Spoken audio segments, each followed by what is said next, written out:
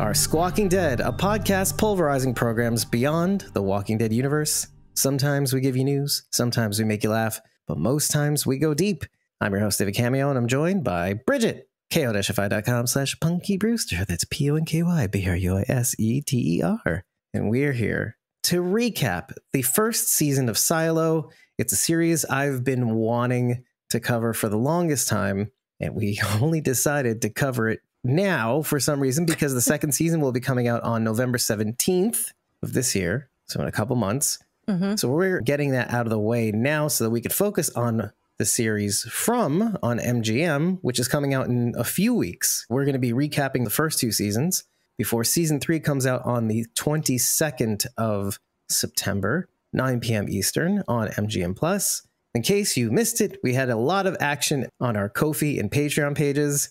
Namely, we had to change the pricing on our membership tiers and add a new one, our producer tier called the Great M tier, which is Glenn, Rosita, Eugene, Abraham, Tara, Maggie. I got it. I said it first.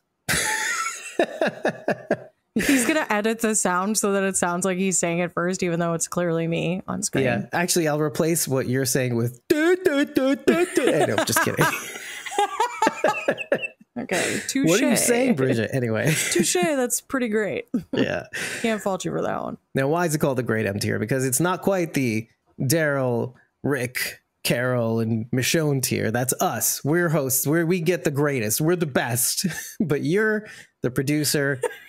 But effectively, you're on the same level of us because on top of having the Survivors tier level perks, you'll have the ability to join our core channel, which is our own personal hosts channel, where you can be a part of those discussions we're not even prepared to have with our audience. Not really, no. Yeah, but also be able to join in on our budget discussions, scheduling, con schedule, discussing what we could and should do, be a part of brainstorming ideas. This is where half the magic happens in the core role on our Discord server among those channels. So consider that as an option. Now, it is a very high-priced perk. It's not for everybody, but it might be for some people who are interested in seeing the growth of this podcast explode. You will be credited the same way as Survivors tier members. You'll have all the same really, really, really cool perks. You'll basically have access to all the downloadable content, all the stuff that we put in our Ko-fi shop. It's like you're a host, but you don't have to be on camera if you don't like it. Yeah, basically. There you go. Which most, at this point, Survivors tier members they say they don't like it. Yeah, but they want to support the podcast and they want to fund something great. See if you're interested in that, as well as all our other membership tiers, which had to change pricing, but also some in feature as well. We made the verbiage on the Walkers, Whispers, Survivors tiers a lot more clear. For instance, in the Whispers tier, we make it clear that there is a newscaster perk, which means that you, along with Survivors tier members, can join us in our breaking news live streams. So that's a lot more clear. Fun. Yeah. The ability to join us in any special projects that we will be announcing in respective channels on our Discord. We make those instructions a lot more clear and readily available so that you can join our Discord channel where a lot of the magic happens. Sharon would say the best channel is the memes channel. They'll let us know about that. In any case, let's talk about Silo Season 1. Let's just start with a little background information on Silo, shall we? First off, these are based on novels that came out. The series began in 2011. There were 3 of them. It's a trilogy. It's written by Hugh Howey, and by Howey, it's Howey. They are dystopian, post-apocalyptic stories. They are not called Silo at all, so don't go looking for the novel Silo. You're not going to find it. Wool, Shift, and Dust. That's the order. So Wool is first, Shift is 2, and 3 is Dust. You can buy them in a Silo set because, you know, marketing. I haven't listened to it yet because I am currently listening to a different series of books, and not every day is like an audiobook kind of day. Some days you ride home in silence because you're like, my brain is broken. Because your brain is screaming. I can't do this anymore. Right. And you can't hear the podcast over your own brain screams. Yes. So sometimes I do that. Sometimes it's just music and really loudly. Sometimes it's actual screaming. Sometimes it's actually just me screaming. Why am I making fun of you? It's terrible. So when was the series released? I think it was 2022. Honestly, the only reason I watched it is because you had watched it, had said it was great. And I was like, yeah, okay, Dave. Because that's always what I do to Dave when he tells me Dave likes things. everything. So why would I watch it? I'm like, why listen to Dave, even though Dave has only recommended absolute bangers to me? Honestly, like everything Dave has told me to watch is really good. Takira told me to watch it because she got really sucked into it. Takira says it and then you finally do it. Finally, then I listened. And so I started to watch it. And if I'm not mistaken, we all started watching Foundation right after too, which is also on Apple TV. Way earlier, but and is also a future sci-fi TV show. Dystopian almost, yeah. Not as good. I couldn't get into it. Even though Lee Pace is the star. It's amazing, but they're both visually incredible, but Foundation is on a whole other level. Foundation is more like Dune to me. Speaking of Dune. Based on Asimov. So speaking on Dune, let's talk about the lead character in this television show, Rebecca Ferguson, who is a Bene Gesserit. So I haven't watched Dune. You haven't watched Dune? Rebecca Ferguson is the mother of... Make that make sense for me. Of the main character. I can't remember the main character's name. I'm just saying the actress is in Dune, which is kind of interesting. She's really like niched herself into... I thought you were describing a character. No. She literally plays a Bene Gesserit, which is... Does she actually use her Swedish accent more? She talks the same, I would argue, in both. I think that is just the way she talks. And I will say, she's got a great voice. Yeah, I agree. It was a little distracting at first, but having her father, Pete Nichols. You're like, why do all these people have accents, even though they've all been living in a silo for like 200 plus years? Well, that did occur to me, but then, weird. But then you hear Pete Nichols, who is played by, I think it's Ian Glenn, who was also in Game of Thrones. Yes. Who played Jorah Mormont. So he's English, and he can muddle his American accent to sound like her accent. So it kind of made sense to me, because he does sound a little strange. It is distracting a little bit at the beginning because there's like a lilt to it that you're like, what is that? And I couldn't pinpoint it. Swedish. So that's where that came from. Something about it is just nice to listen to. Just the accent. I'd like her to just read things to me. I feel like. Oh, well, yeah. Listen, give up your career, Rebecca Ferguson. Go into voice acting just for Bridget. Audiobooks. Just do audiobooks for me. She'll pay you good money. I have zero money. No money. There we go. That's more accurate. You'd be making Bridget's drives home less screamy, both in the brain and in the voice. Yeah, maybe. I thought the casting for this show was pretty impeccable, and hope you didn't love anyone, because good God, they drop like flies. You know what? Yeah. One right after the other, especially those first couple episodes. It's like, holy crap. What is happening? Right. You make a great point. The most endearing of the characters end up dying, basically. Holston, Allison, the people that you sympathize, the curious people, the people who want to know more, who want to know the truth at first. And then, of course, the people who just want to live their lives for the rest of their lives in peace, like Marnes and Johns, Samuel Marnes, who's played by the way, we've never said this on the podcast before, but Will Patton. I'm watching him right now on Amazon Prime's Outer Range, and he is bananas. He's a bananas character. And so him committing to that bananas character is just so fascinating to watch. And he's always done this. So when you see him in this role, he's still got a little bananas in him. Every now and again, it comes out. He's kind of like goofy almost. But not funny, haha, goofy. No, like a dry sense of humor about him. I don't know. Something about him is really interesting. He's very physical with his facial features and emotions. His voice does that thing which is always adorable. He goes, Barnes. He's kind of like when the ghoul. He's gravelly. It's gravelly and has his dish when he goes like this. His voice is like this. I'm voicing like this. Yeah. Barnes.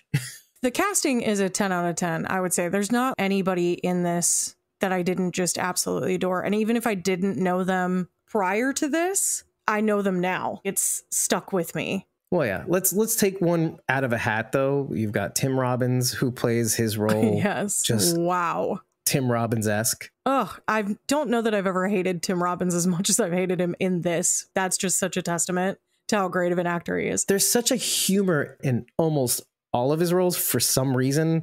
I don't know if it's typecasting. I don't know if it's the like way he levity acts. that he brings, I think, to it. Yeah, I would say levity is probably the more accurate term. But I find myself sometimes laughing either to myself or out loud at certain lines. I was going through a Reddit thread about this last episode, about the 10th episode, because I just watched the 9th and 10th today. Oh, cutting it close. And, well, you know how it is, Dave. Time. There's not enough time. Yes, I watched it yesterday. Yes. I couldn't. It got to all of the deaths over and over again. And I was just like, dude, this is so heavy. And then those middle episodes are really hard to watch because it's not as much forward movement. It's more story building and right. It's like backtracking, relationships and stuff. So it's hard to watch. So I had to like shut it off and like let my brain rest for a while. Anyway, I've gone back to watch this a couple times already since my initial watch through of it, which was not long after you watched it and then talked to me about it. And then Takira watched it. Then you watched it again, it sounds like. Yeah, I've watched it, and not all the way through, but yeah, I've watched it. I've started it a couple of times. Let's focus on this one piece, though, because, well, actually, maybe these two pieces, because they kind of make sense together. One is the many deaths, and two is the sort of backtracking. So let's take our headspaces back to when we first watched the series. Yes. Because when you first watch the series, something sounds familiar in these episodes, and that is not a lot of the people we start falling in love with make it past even the first episode. And so that reminds me a lot of the original Walking Dead, where by the end of the season, you have a ton of people that maybe you didn't care about as much, but definitely one person, not the end of the first season, is it? No, it's the second season. So you got Shane, who ends up getting killed. End of first season is Jim. It was supposed to be the first season, but end of first season, Jim dies. Yes. Well, because they blew the storytelling way out of the water in terms of world building versus the comic book. Shane dies on like the second issue or something. It's like super fast. Going back and reading it now, I'm like, dude, you thought The Walking Dead was bad. How did you do this with so little source material? Jim dies, Amy dies. And those Does Jackie die in the first season too? Jackie sort of chooses to die. Yes. Right. At the CDC. Correct. For most people, most of those characters didn't really mean too much to you, but they meant a lot to the characters it affected in some ways. But in this series, it's familiar in that you sort of do care about them. They're starting to do things. They're starting to come around on other things in some ways, and then they're gone. That affects you. And even later on in the series, important characters that you grew to love, they start disappearing too. And it gives you that same vibe, all in the first season. So let's stay here. Bring yourself back to your first watch. And did you notice that? Did that impress you in a way? I remember when I was watching it the first time, I work early most days. I have to be up by like 6 a.m. at the very latest so that I can get ready in time for work to leave on time. So staying up to watch a TV show is not usually in my wheelhouse. It's not for me. I do a lot of like just vacant scrolling on my phone instead, or, you know, just shout out to TikTok, turn it off my brain, or I'll turn on like a sleep story before I go to bed and listen to that or something to kind of try to slow my mind. Every once in a while, the Walking Dead channel will come on and I will fall asleep to the sweet, soothing sounds of the undead. The worst white noise machine ever. Yeah, for me to like stay up for a TV show is a pretty big deal. And this show hooked me in a way that I hadn't been hooked in a while. And I've often vocalized this on the podcast. I've talked about how there's not many shows that really make me want to sit down and watch it. Now, Silo, I will say, the mystery was great. It hooked me. It was great. But once you like get to the end of the season, it doesn't have the rewatchability of The Walking Dead or From for me. I don't see that as a bad thing. It's not a bad thing. I don't think that is like a detriment because it's a show that I'm still excited to tell other people about. And when they get excited about what's happening, I get excited like I'm going through for the first time. It's like, oh, we're doing this together. Yeah. But I remember staying up late and being like, one more episode, because I was just dying to figure out what was going on. And I was left with so many questions that actually I remember, I think Trev may have been like in the living room or in the shower or something. I was in the bedroom watching this because he was not interested. I think he's hooked now, honestly. Oh, because of your rewatch? Yeah. He's like, when does this come? Did it get canceled? No, I'm like, no, it didn't. He's like, when is it going to be on again? So I think he's playing it off. He's like, yeah, all right. I remember sitting up in bed at the last episode and being like, what? what? Just like baffled by what had happened and what was going on, and just being like, what, and how do you leave? How do you leave on this note? What am I supposed to do with this information? What's behind the door, man? What's behind the door? What's in the box? I like couldn't handle it. Right. And then you're left there for however long it's going to be until that second season comes out. And then the writer's strike came, which we talked about at the season finale discussion of House of the Dragon second season. Same feelings, but even less visibility because it's not House of the Dragon. It's a new series. Yeah. That how is it going to come out? Yeah, is it even going to last? Because I remember us talking about that. Is it even going to come back? That was the question too. Me and Takira had talked about that on like one of the channels, I believe, as we did have a Silo thread for a minute there, where we were talking about like, is it going to come back because of the writer's strike? Did other people find it and love it enough for this to be continued? Yeah. Because it's Apple TV. Apple TV can take more Apple risks, TV isn't like huge, right? It's not huge. They have Ted Lasso, and I think that did a lot for them. They've had a lot of other shows on Apple TV, but not many people talk about them. They're not like widely successful. They've had only grade A talent, so I'm like always shocked by most of their IP is A-list actors. Yes, like I remember when it first started, there was like a show with Jason Momoa on it, I believe. I don't remember it off the top of my head, but I know what you're talking about. Their star-studded showcase involved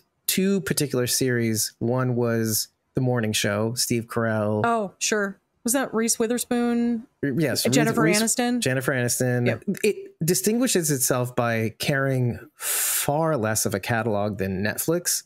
Yes. So I kind of refer to it as this sort of boutique luxury hotel of streaming services where, sure, honestly, in terms of ratio, they have far more hits in terms of, I don't know about Emmys or Oscars or anything like that, but they have so many award-winning television shows and movies, or at least recognizable, distinguished compared to when they don't. Mm-hmm. Whereas Netflix was used to be referred to as, oh, you want a movie? Talk to Netflix. They'll greenlight it. Or a TV show, they'll pitch it and then they'll take it to run. So they'll focus more on quality more than quantity. And I think that's maybe even their strong suit. That's probably true because Presumed Innocent, I think, has done fairly well. Jake Gyllenhaal. Yeah, it's a newer one. I started it, couldn't super get into it, but honestly, like I don't have a lot of time to be watching shows I want to watch because I have to watch whatever shows we're covering. I wanted to go back to the whole rewatchability thing. Let me just tell you from my perspective, I think it doesn't need to be rewatched because one of its strong suits is that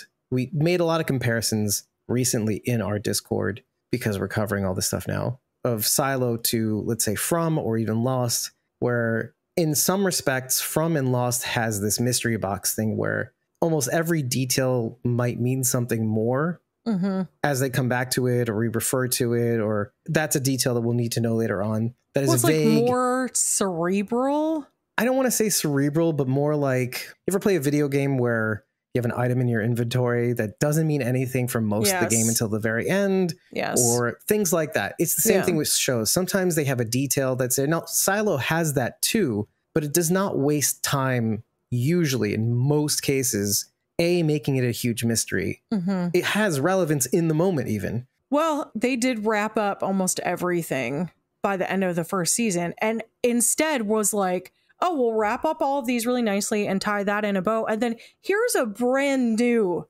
thing for you to be like, what? Because they introduced something right at the end that all of a sudden Juliette Nichols is leaving and her monitor switches to what's really in front of her. And there's a huge wide shot pan that like circles and like comes back around. And all you see is other silos. Right. With a ruined city possibly in the distance. And nowhere in my mind had that been part of this story. You wondered about like, where does the door go that George found? And why doesn't Bernard know about the door? Because he clearly doesn't. Tim Robbins is like, right, he founders gets that Tim Robbins face. Exactly. This made me laugh. Mysteries.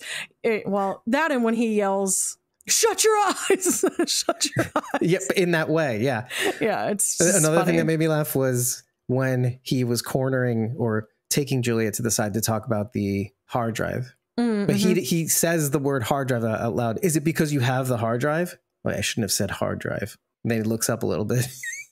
In that Tim Robbins way that's like, oops, I just effed up. Well, Juliet walks away and she's making it up over the hill. And he is looking kind of up at the screen and he goes, she knows. And Sims is like, what? She knows what? And he's just gone. Because it's like, and then he shouldn't have said it out loud. He should not have said it out loud next to, I mean, Sims potentially is going to be his shadow, so maybe it'll be fine, but maybe not. You just don't know what's going to happen. That was what I had wanted to talk about with the casting. I'm sorry. I keep bouncing all over the place. We're all bouncing all over the place. I had said that I was on a Reddit thread earlier. The Reddit thread had mentioned when Tim Robbins yells, shut your eyes, that it is incredibly funny.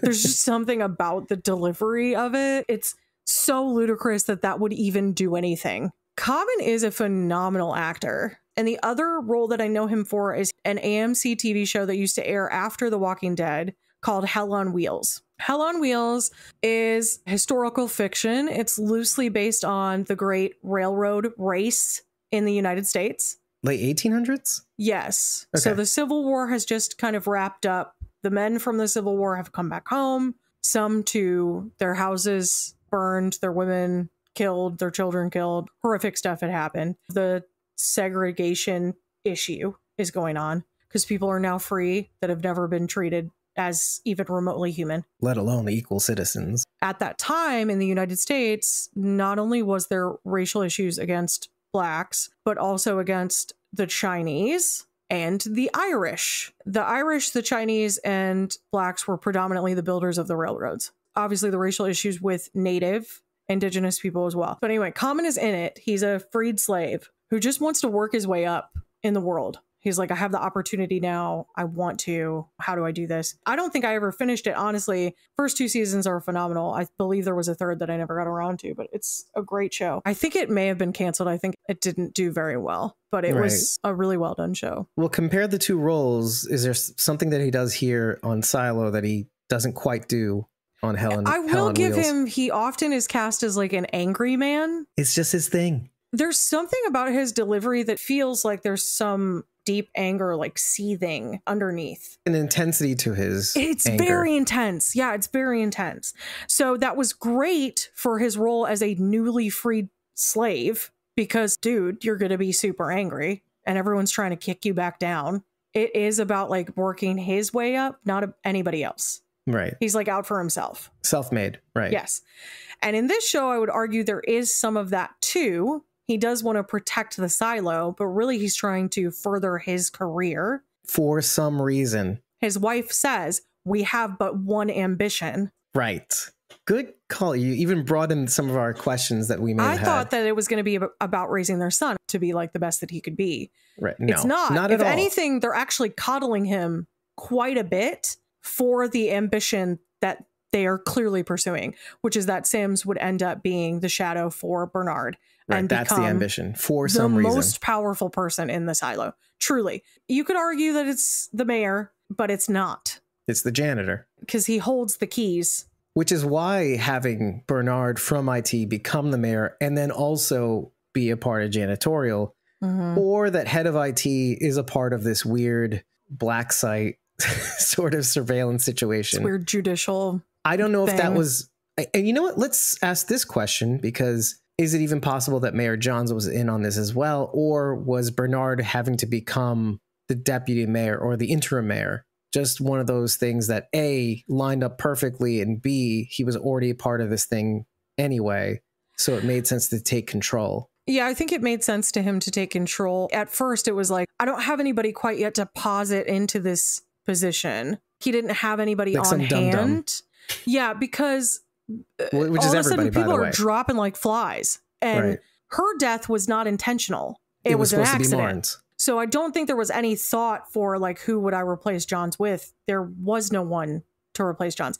And I don't think Johns was in on it because Johns was reading through all of the diaries and ledgers kept by the previous mayors one by one to try to see if there had been a sheriff that had been tasked with cleaning at any time since the pact was put in place, because we know nothing of the time before that. From the founders. So let's go back to Common, because I found that where his strong suit was his anger, because his outward veneer was very calm, very pleasant, but in a way that's very ominous. Because, and not at first, Because at first you're like, this guy seems actually kind of like a nice guy. Everybody seems to be afraid of Judicial, and this guy's like trotting out all the charm. He's not that bad of a guy.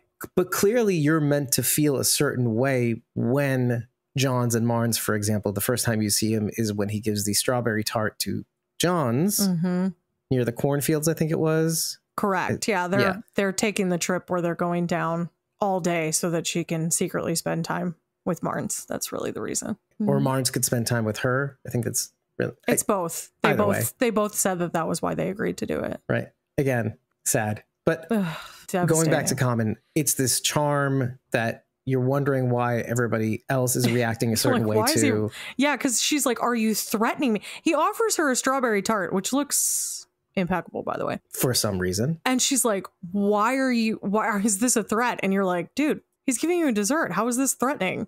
Right. But there's something about his presence that is very intimidating. Oh, without a doubt. That presence changes when his tone changes. Or at least it reveals its true colors. Even in that interaction, because he says no, takes the tart back, after they have their little exchange, and slowly eats the berries off of the top, like as he's staring at her, like walking backwards. It's horrifying. I would hate anyone to look at me like that. And yet at the same time, a little turned on.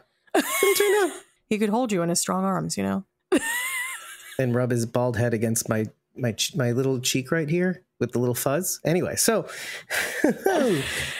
Common, if you're listening, I don't really mean this. This is comedy.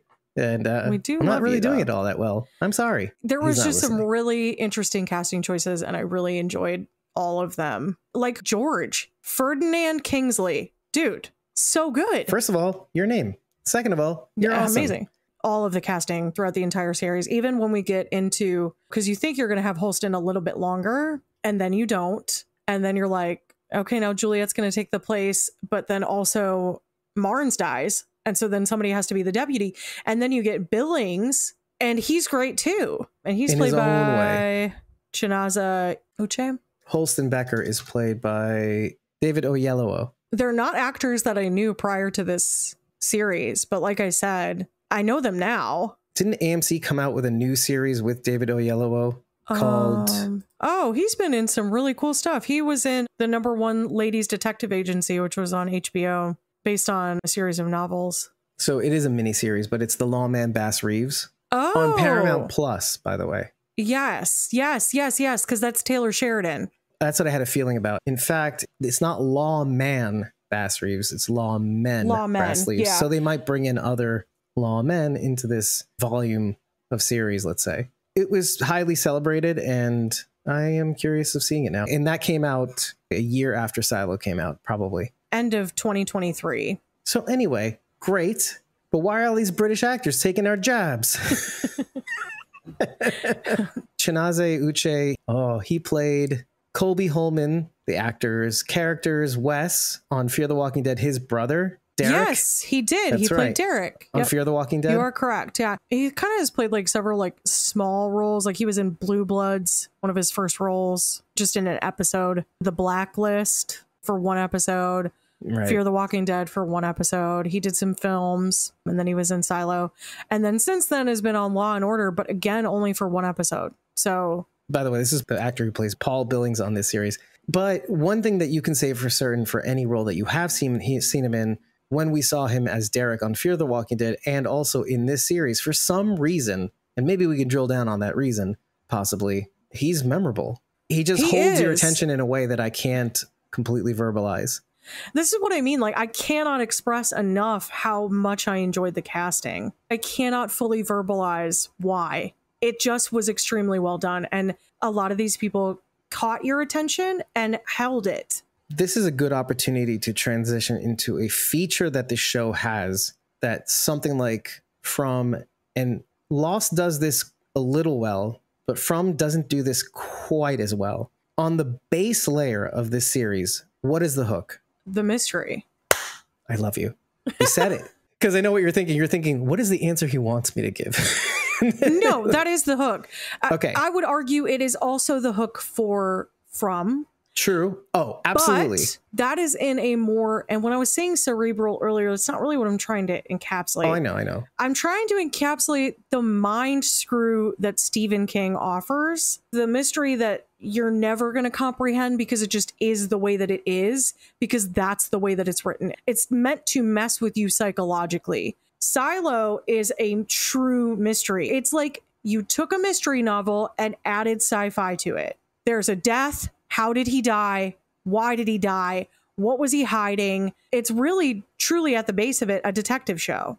Yes, exactly. Okay, so I was going to get into that, but essentially that is it. But that is just the fertilizer. That is the base layer. That is the foundation of the series. That is not what the series is really about. What the series does is maintain a bass tone of mystery. It flows throughout. It's the beat of the music, and it's always going to be there. But what the series tries to do across 10 episodes, first of all, in terms of photography and cinematography, it does a really great job of lining up the shots so that you feel like you're actually on a different level. You're aware of your surroundings. And again, this is very important on a show where technically you're in not a confined space. It's a towering apartment complex, let's say. Let's give recognition where it's due, though. Yes, the cinematography is great, but a lot of that, Dave, is set design. This set design is phenomenal.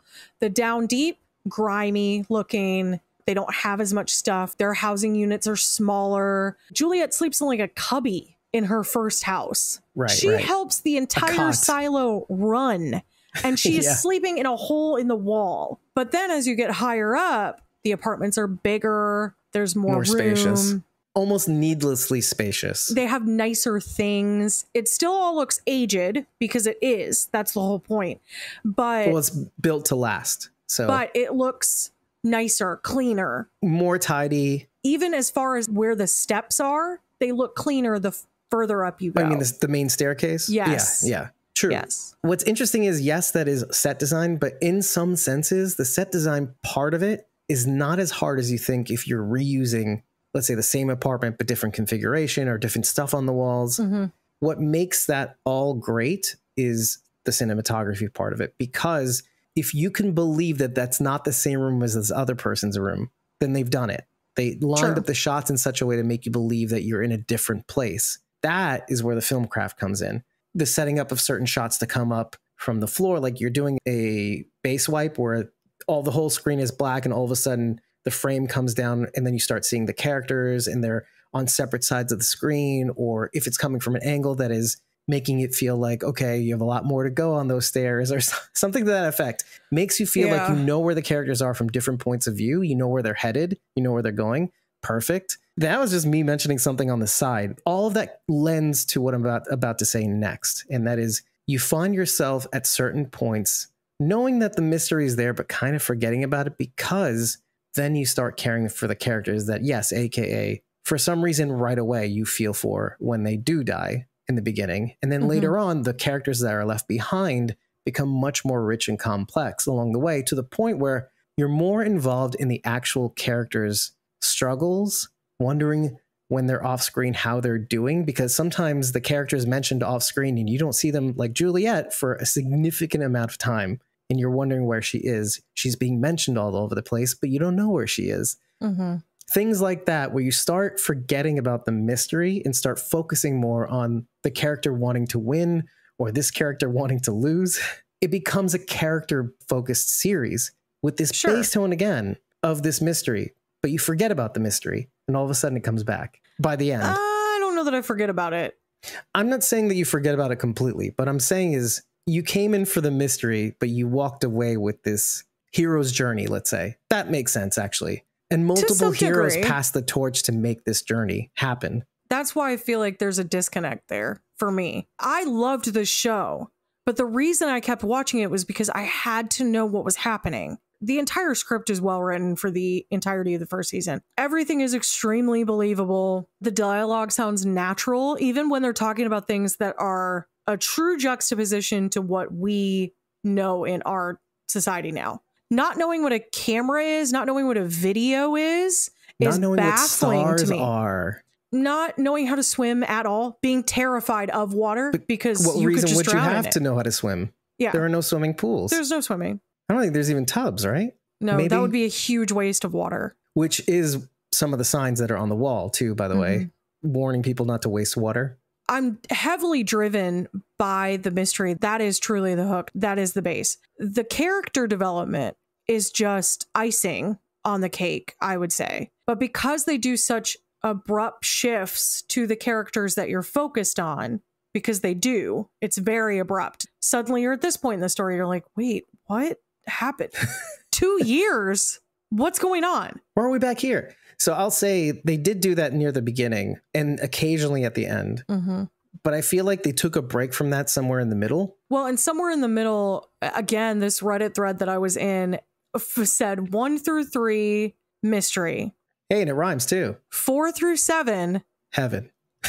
NYPD silo. Yeah. All right.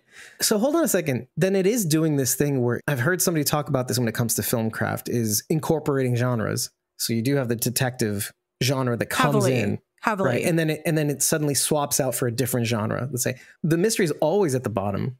The sci-fi mysteries. What is the silo? Why are these people this way? That's always going to be there. Why this show works, I think, is because this is palatable to anyone, even if you're not a science fiction fan. Right. Because it doesn't go hard enough on the sci-fi bent. Not at all. At all. Not at all. If it wasn't dystopian, I don't know that I would have loved it as much as I did, but that's just like a personal preference. I really love dystopian stuff, but sci-fi wise, it doesn't really scratch that itch necessarily. Right. Which is fine. It's the same reason why people suddenly found themselves liking The Walking Dead after not really watching horror per se. They just said, oh, you should really watch it. It's not that bad. I mean, it is a little gross, but here and there. But it's about the characters in a sense. It's a drama that has a foundational layer of this horror element that this can happen at any time. Yeah.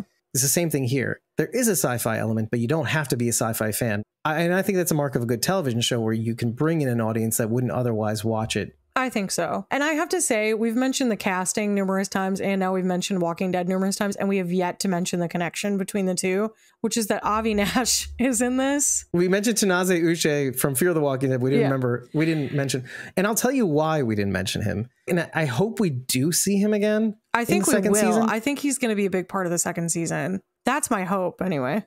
That little Walking Dead bias came in when it came to his character. When he first comes on, it's great. You're like, oh, it's Avi Nash. Oh, sexy mother effer. And then what happens to him later on in the series, his character is treated rather, I would go as far to say Avi Nash is treated a little bit ingloriously. Well, you got this actor who comes in and he's kind of like George, but not really. And maybe that's intentional. That's fine. And my bias is throwing me off. I think he's meant to remind you a little bit of George, the same level of charm. Exactly. It's like a charisma. And curiosity. It's not charisma like when people have charisma and they know they have charisma. It's like a shy guy charisma. Yeah, not like George. Yeah, not like George. He's meant to be likable. He's meant to be inquisitive in a way that leads you to think, oh, okay, cool. He wants to know the same things that we want to know. Right. He's the us. Maybe. Except he doesn't want to know the same things that we want to know if it means dying. Right. So he wants to know within the boundaries of being able to know. I track the lights in the sky just because I'm analytical. I don't want to know what they are. He's like that mixture of both things, because when he's talking to Bernard, because Bernard's trying to call him out saying, you're curious. I was like, well, I'm not curious, but analytical. Bernard is describing a thing to him that he didn't know about himself, I think. Yes, Bernard is describing him as curious, saying the thing out loud that Lucas Kyle, that he doesn't know about himself, or that he doesn't have the words to describe, that he thought maybe curious meant one thing, AKA you get thrown in the mines. For 10 years. But no, it's such a fundamental natural part of us that to have it is almost like breathing for humans. Well, that's why this whole concept of like the silo is truly running everything, including who is born. You'd have to, because humans are naturally inquisitive. Now, don't get me wrong. There's a bunch of dummies out there. So if you wanted to just pile up a bunch of dummies in a silo, I'm sure you could. But eventually people will, life finds a way, right? Thanks, Jurassic Park. Thanks. Thanks, Jeff Goldblum. People aren't willing to swallow the lies that we're fed all of the time forever. People get so heated over politics. It's the same thing. It's because there are people in power above you who are telling you what to think and what to believe. And that goes against our very nature as humans. It's not the inquisitive nature necessarily.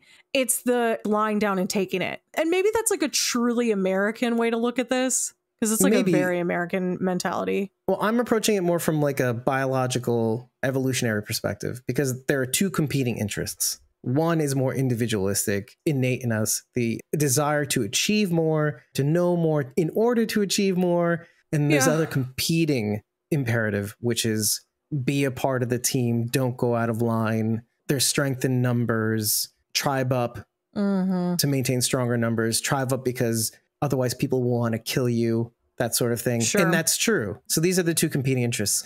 And we deal with this every day. We deal with situations where what is more important on our Maslow's hierarchy of needs? Is it truth or is it not security per se? Order over truth. Truth is what's written on the badge. Truth is a young man's game, though. It's revealed in the back of the badge. It says truth. I could just, because we're watching it again, I could just hear your voice in my head. You get it? You get it? Do you get it? Do you get it yet? Yeah, because we really like to hammer stuff home for the dummies. Truth versus stability, essentially. I had a question for you about this, though, since we started this rewatch, because you said that you watched the last episode and it cleared up something for you. So what was it? Okay, so here's what it was.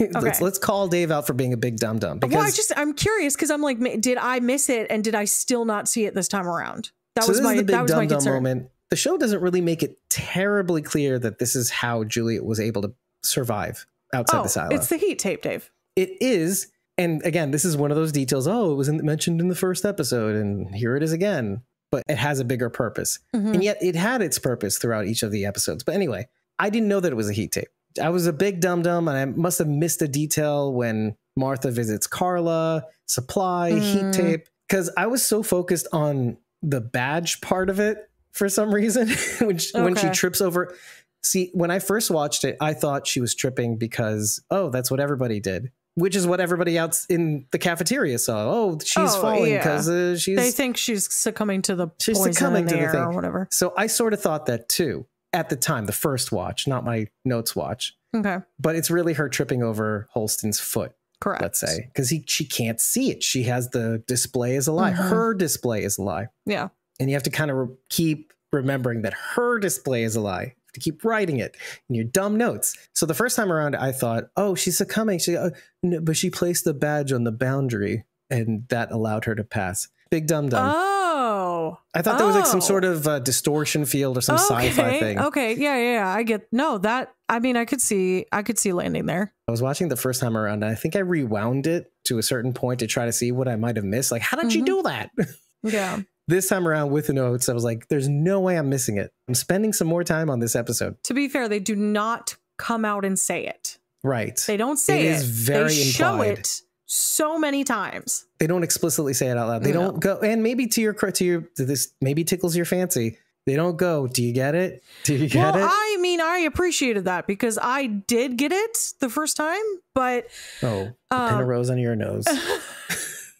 So I'm sorry, Dave, I did. No, it's me being a dum-dum. It's fine. We can all be dum-dums. But I enjoy that sometimes when they don't come out and say it, because it's like, we're not always stupid. There are stupid people in the world. Do not get me wrong, but not everyone's one of them. Now, that being said, this is a good part that I like to focus on, a good point. And that is, it's not the if you didn't get it the first time, you failed at telling the story. This is one of those things where when I finished watching it and didn't get it, it made me want to watch at least that episode again to try and get it. Because maybe there was something in the way things were revealed that I didn't miss. And that is true.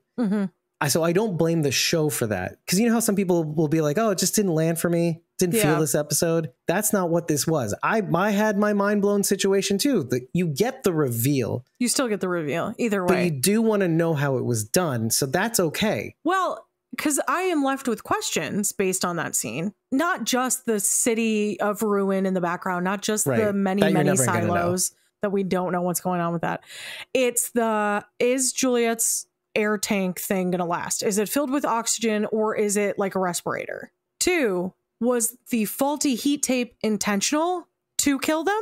I think that's what the she knows is about. Not she knows that her own display is a lie. I don't think that's it. I think the she knows is she knew about the heat tape.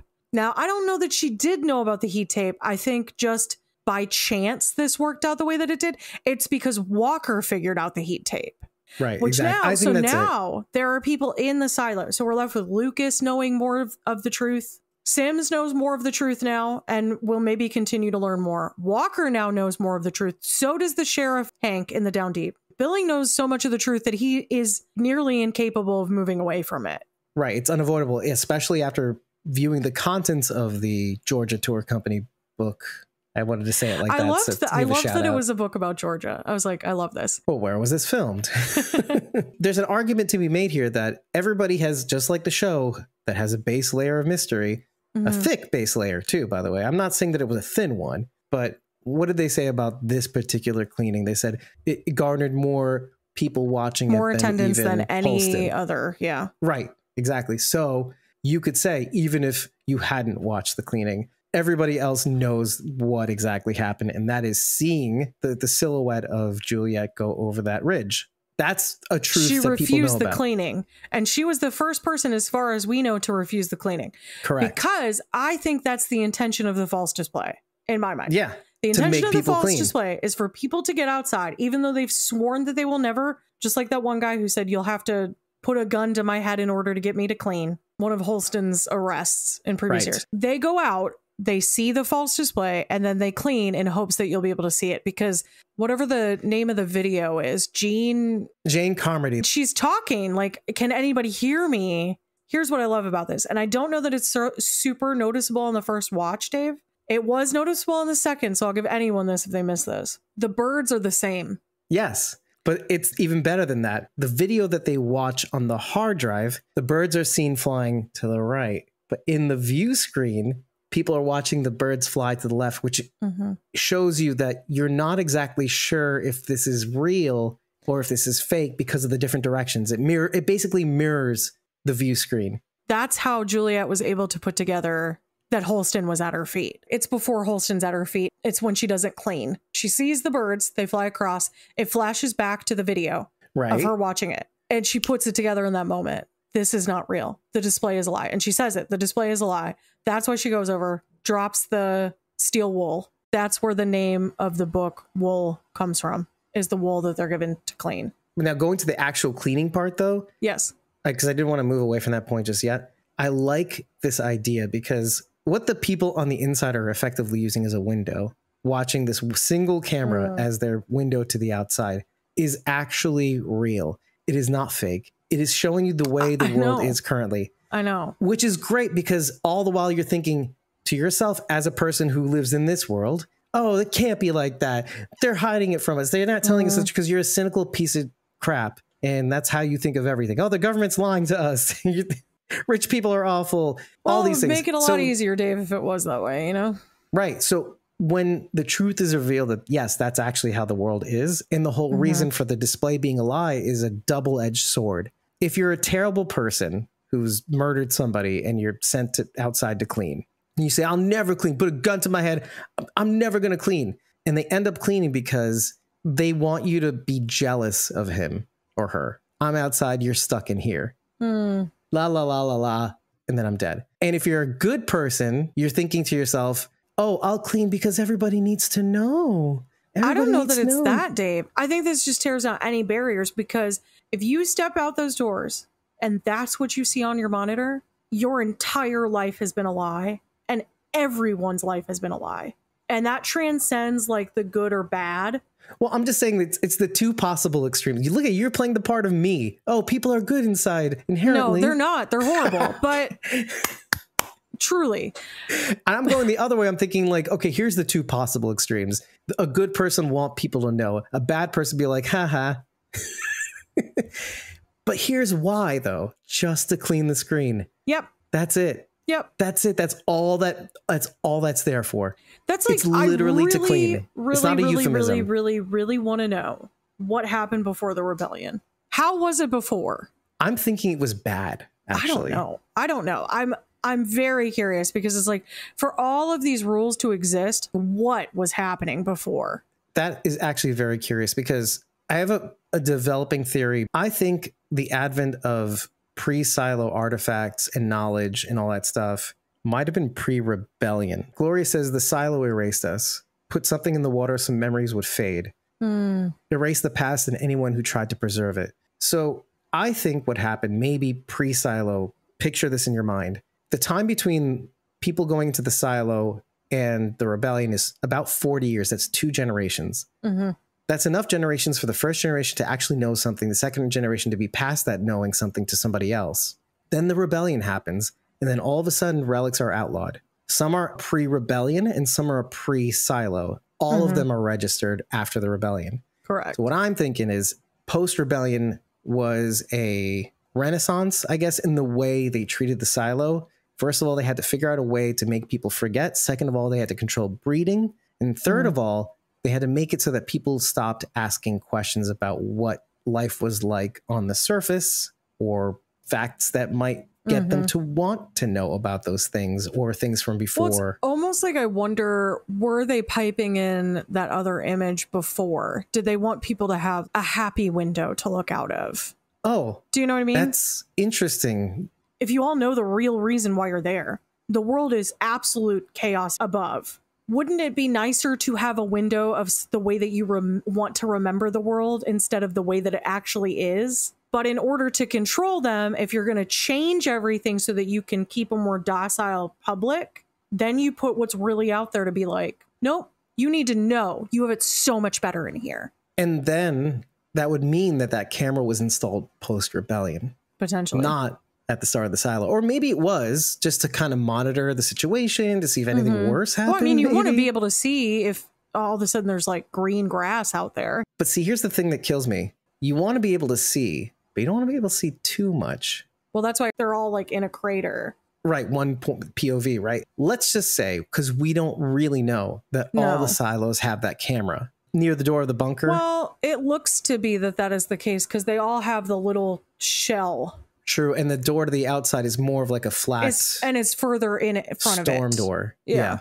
They're all in craters. In like this little crater ridge situation, right? Where they I'm can't just really saying, see. like, so they can't see each other. Okay, so they cannot see each other. That's intentional. And so that's the thing. It makes the people in the silo feel like they're the last people on Earth. And yet all these silos feel like they're the last. They're all next to each other. They don't know each other's existence. But my thought is, if you're trying to sequester them to say like, you're safe here and you don't need to go out and we're keeping a docile public, you don't want them to know that there are other people out there because that creates inquisition in your mind. Then you're like, who are these other people? Where are they? What are they like? Do they speak the same languages that we do? Do they sound the same? Do they look the same? Is there DNA in the water to suggest that maybe there are people elsewhere? Because then there's no magnification. You can't find the trace elements. You can't find elements of different organisms and people that you can't catalog DNA. Maybe there is no DNA database anymore. The deeper down the magnifying level that you go, you start figuring out how things work. Like molecules, minerals. Then you wonder, oh, can we replicate that? Then you wonder, what if we got samples from the surface? And that you can't do. Then you start wondering, can we find a way to live on the surface? No, you're not meant to. Yeah. I just wonder what it was like pre-rebellion, because I wonder if it was more the memory of what was out there, and that's what caused the rebellion. Is like, if you lock people up for so many years, they're going to go crazy. Right. And I think that the syndrome, to some degree, stems from that. We're not meant to live underground. Without sunlight. I think it's some sort of like, there's some sort of link there to that. So that could be like a vitamin D deficiency. I think we'll learn more about it in this next season because I believe Billings will be our main character moving forward. And maybe we'll switch back and forth between him and I think we'll switch between Billings. I think they'll withhold Juliet for a while, actually. I think we're going to switch between Lucas and we're going to find out more about the mine because we know like next to nothing about the mining. True. We haven't seen the mine for nothing, right? No, we saw scavenging, but we didn't see mine. We saw the farming level. We've seen like not even below the silo, next to the silo. Well, I think it was below the silo, but it's like this chasm. It's next to it though, like based on the map. What they were saying was that it looks like this was meant to be where another silo was supposed to be put, but they decided not to dig any further because of the water. And then they poured 30 feet of concrete to prevent the foundation from buckling or something like that, and abandon it, basically. Before we move on, I think there's a point of the conversation where we're going to have a lot of back and forth. And I think it's the one where you're going to find me the most annoying. Usually I'm going to take the other side of the argument. I always do, because it's the core of my being. That's true. And that is the constant push and pull of what is more important, truth or stability. And this is crafted this way. Your gut instinct is to say the truth. It's what we put on a pedestal above all things, is that the truth is the most important. To lie is not only to sin, but like to truly wrong the people around you. And there's an argument to even say that without actual truth, there can be no real stability in this life, at least, that we're living now outside in the real world. Being the person that I am and trying to put myself in the situation of these people, like Bernard and I Robert would maybe Sims. think stability was more important. And they have an argument. I think stability would be more important. Or inarguably. I think what the series excels at, as much as all throughout you're thinking, she's got to find the truth. She's got to find the truth. She's got to find the truth. Well, because when the truth is all greenery and happiness, that should be shared. Theoretically. I think that's why I feel like she doesn't see that until important. Near the end. She doesn't see the Jane Carter. That's the whole point. But from her point of view, the truth meant all these deaths. What happened here? Well, why did my boyfriend have to die? It meant finding out what happened to George. That's truly what it meant for her. And that was all she cared about. Touches on the human element that distracts you from the mystery. And they did that, I think, very well. Even throwing in a wrench of, well, George didn't love me for a couple of episodes, and coming back to it and him proclaiming his love along the way. He didn't tell her about having a wife, so there's that. Posthumously, that's the weird thing, posthumously bringing this character back on a couple of occasions and getting to make him out to be a more complex character than the faux charming, full of himself one note that he appeared to be at first.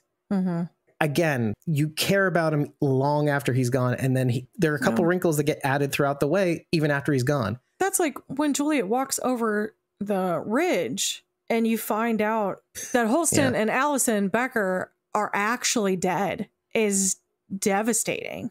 Because in your mind, the whole time you're holding out hope that everything is a lie and they didn't actually die, and the display is showing their dead bodies, even though they made it past. But there's a 2-year discrepancy in which Allison said, Allison leaves, she walks, and she says, I'll come back for you if I'm right.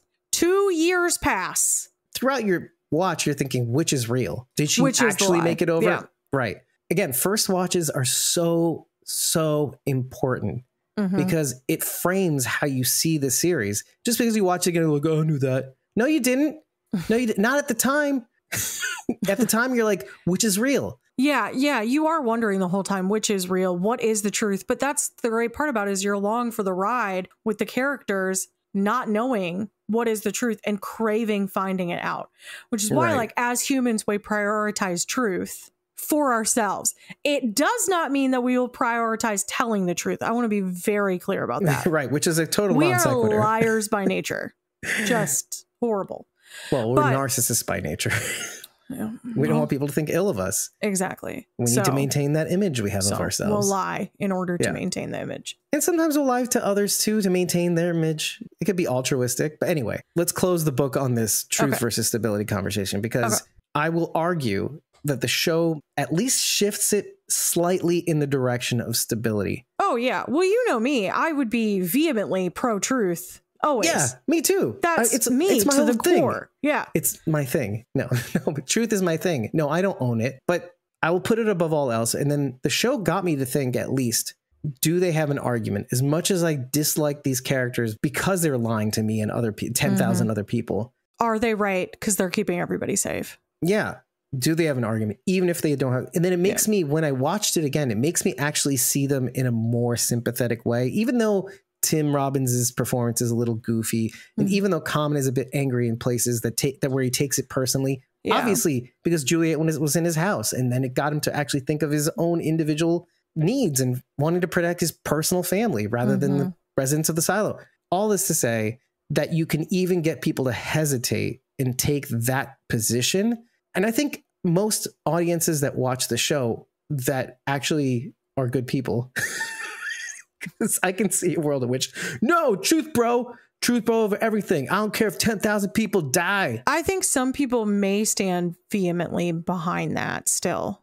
I can't discredit them. I mean, of course, the truth is, it's extremely important. I can, and I'll tell you why. Because this is something that Sharon D put a finger on when we were talking about the season 2 finale of House of the Dragon. And that is, the pandemic gave us a taste of what it was like to live in scarcity or in fear. Mm-hmm.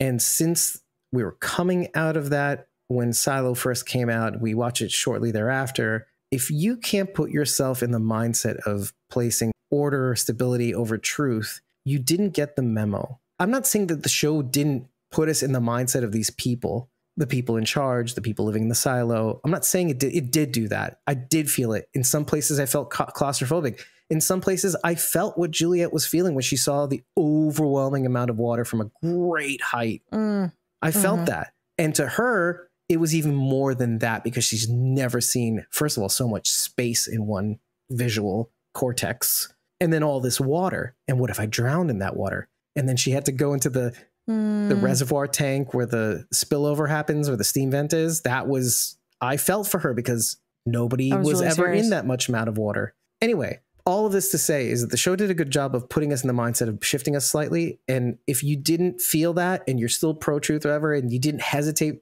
in saying pro-truth for every single episode, you didn't get the memo. You didn't learn anything. Because you're supposed to somewhat feel. That's what I meant, Dave. When I said the truth is a young man's game. Is like, I didn't know that's what you meant. Yeah, that's what I meant. Again, dumb. That's what I meant. I wanted to talk about the water because George says a really interesting bit of information in his final farewell to Juliet. And he says, the water, as it turns out, isn't a problem. What does that mean? He figured out the problem. Is it a hologram, Dave? That's weird. Did he find a way to breathe? Is the water there, but do you swim through it very shortly and then all of a sudden is there like a little underground tunnel and then you're like up in the air? Or is it more shallow than it actually is? Or yeah, I don't know. I don't know. But you want to know how much of a dum dum I am? That drove me crazy. That was one of the things that drove me crazy. You want to know how much of a dum dum I am? Well, there's a switch on the wall where you just pull it down and the water recedes. Oh, like in Mario 64. Exactly, yeah, Mario 64. Or the Legend of Zelda or something. What are the 3D Zelda or Mario games? The pirate ship level. You put a statue on a block and the water goes down. Yeah, that's fair. That's one of the questions I had at the end. Well, there's another question, but we'll get to that. The door itself, where does it lead? Where does it lead? Over? Where does the other door lead that Tim Robbins goes into? Okay, so that is the server room. It actually has the name server room above the door. But what's actually back there, Dave? What is the significance? I'm not even going to say, oh, there's a mystery there. No, it's a server room. And why is the key red? Why is it flashing red? What's going on there? I can actually tell you half the answer to. Okay. 18 corresponds with the serial number of a hard drive that was plugged into the system. Is it the number of the silo? It started vibrating.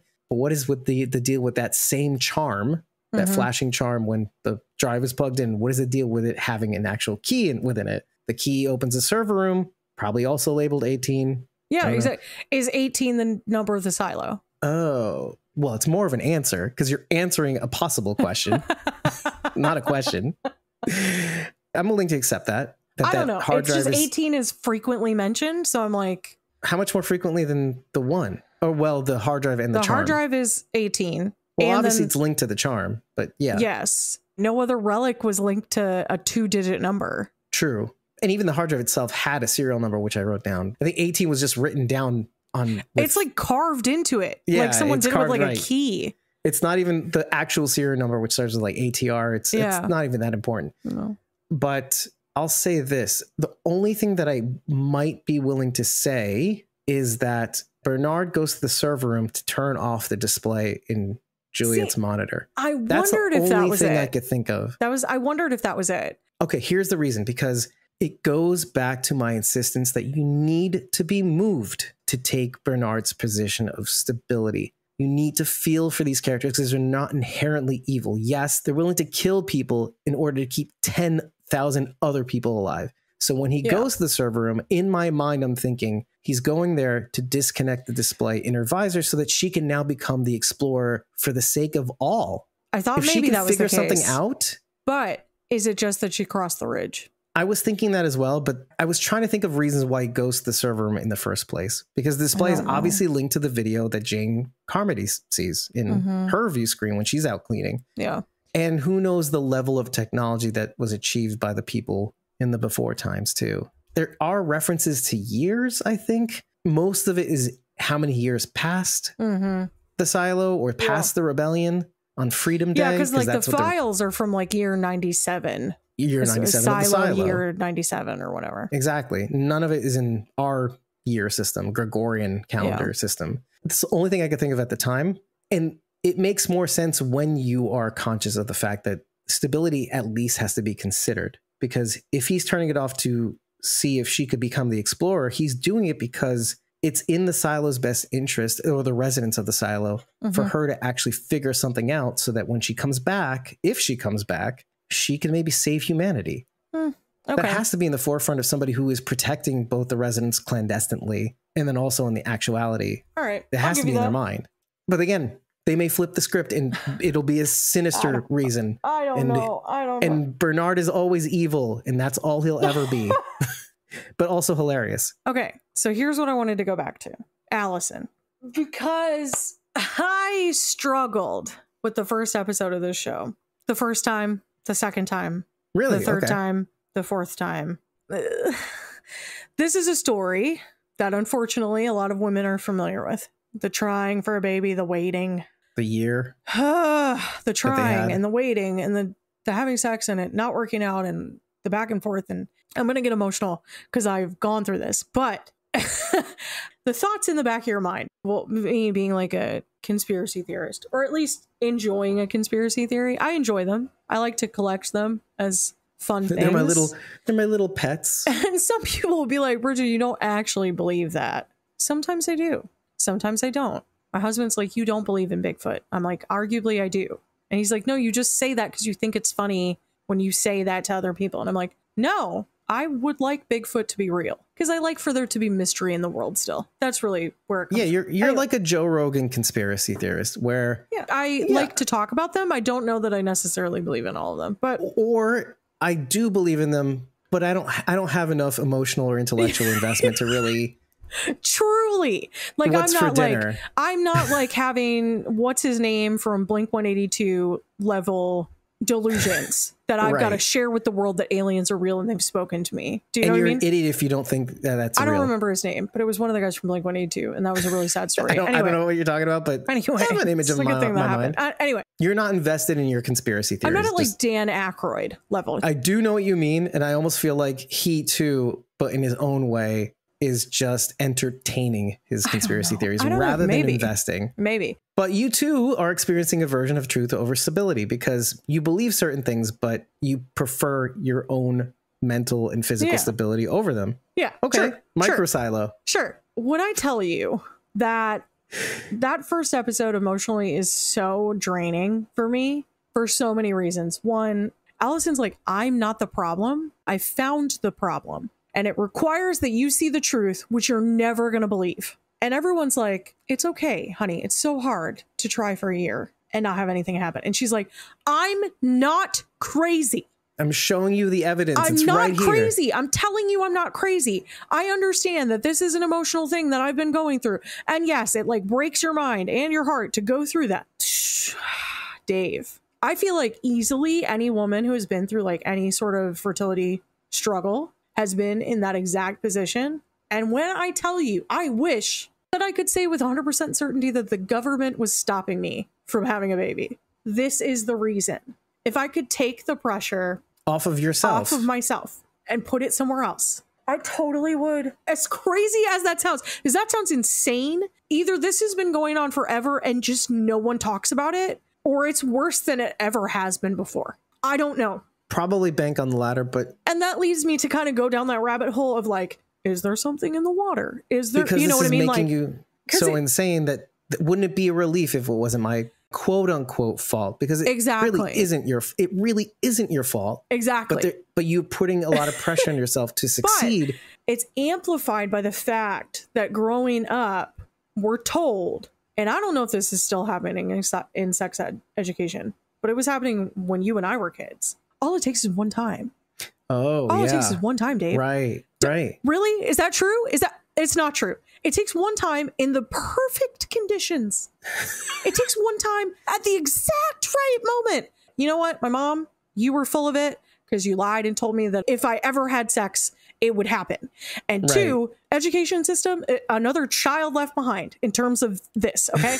Because it's not true. It's not true. Let me just put it to you this way, though. There is a sliding scale of truth to that. And now I completely and totally understand why in Middle East and Asian countries, and maybe even Europe at a point, there were marriages at 13 or arranged marriages at 13. Oh, yeah. Well, because the older you get, the harder you're less fertile. Right. And you're more excited. And it does still require a specific pinpoint moment in a cycle. There's so many jokes I can make, but I'm not going to. I just... about it's fine. You can add levity to this moment. The ferocity of the egg and the ferocity. You could add levity to this moment. It's okay. But it's like it has to happen at that right time because the sperm can only live for 5 days max. Even in sex ed, they tell you that that out of billions and billions of sperm, they're also telling you the whole time. But don't do it, because if you do, you're going to have lifelong ramifications, and they're a child. And so you're like, oh, okay, well, I can't have sex because obviously if I do, I will have a kid. Right. It's sort of the same reason why the silo does not take any chances by showing pre-silo artifacts or even pre-rebellion artifacts. It's why it doesn't take chances with magnification, because that shred or that trace, kind of like what George says, down to the minutia, even if it doesn't even sound like the Pez dispenser, ultimately doesn't matter. Yeah. But the mere presence of it makes you want to build a society around that monument to figure out what happened. And that spreads, and that thought spreads, and curiosity spreads, and all of a sudden your 10,000 people are whittled down to 2. And that's the struggle. One of the reasons I really bring this up is because Bernard says to Juliet before she walks, you were not supposed to happen. Right. And accidents do happen. Because her mother was the kind of person they didn't want having children. And yet it happened anyway. Even through the contraceptive. Yeah. It's going back to sex ed. Yeah. Yeah. Because that does happen. That's why they give you percentage rates. I worked with a girl who got pregnant on an IUD. It happens. Right. It does happen. Right. Life will find a way. Find a way. Exactly, Jeff. Except when the government is trying to stop you from having a child. See? Ends on a high note. To some degree, I would like to live with that delusion. I know that it's not true. I don't wish I had psychosis, but maybe just in this one specific instance. Because from that psychosis, creative things might happen as a result. I could change my diet and all of a sudden be pregnant.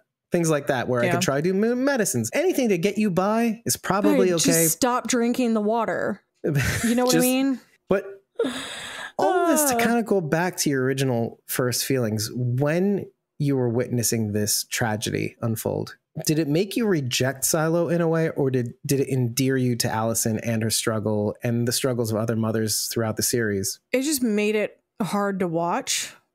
So the same thing has happened to me to a number of shows. I think as infertility has become more of a topic for people, to some degree, is it happening more frequently now? Maybe because people are waiting longer to have children. Correlation isn't causation, but that is definitely... It could be multiple factors, but that is one of them, that's part of it. It's become a topic in a lot of shows, and including shows that are normally comedies and stuff. And honestly, for a lot of shows, it's made me stop watching them. If we get to that episode and that becomes a thing, I'm like, dude, I can't do this. I'm crying now at a sitcom. What is even happening? That's not okay. I've been given a piece of advice. It was given by someone who teaches about minimalism. If you are seeing other people and their life, for whatever reason, leaves you feeling wanting, then just don't follow them anymore. social media has really like set the bar for like what life is supposed to look like for us. That and the fact that our parents were much further along in their lives than any of us are. And this is coming from like a specifically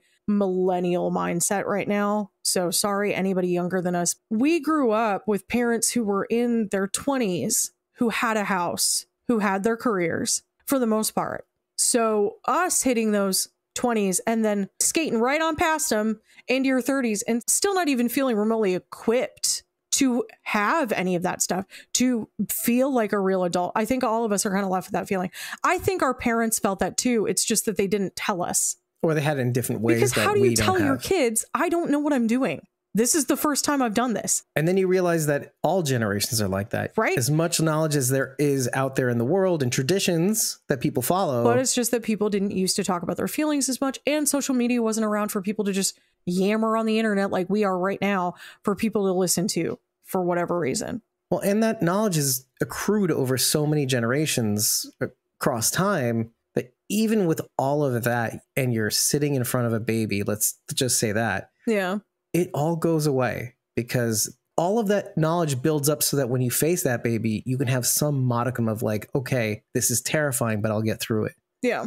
But that's it. Yeah. You're still terrified. Well, you have to get through it because there's a tiny human relying on you. Right. Now. Right. And so there's a part of you that kicks into survival, that its survival is your survival and all that stuff. Yeah. But all this to say, every generation, at the very least, has this one problem, and that is no matter how much knowledge there is out there, no matter what's been passed down, no matter what they say you should do versus that generation, what they said you should do, everybody is a first-time parent. Well, yeah, of course. Everything is new under the sun, and yet nothing is new under the sun, and yet it still is terrifying. Yeah. No matter and you're what reminded of that in the show, honestly, even without the knowledge and stuff, because everything is gone from the before.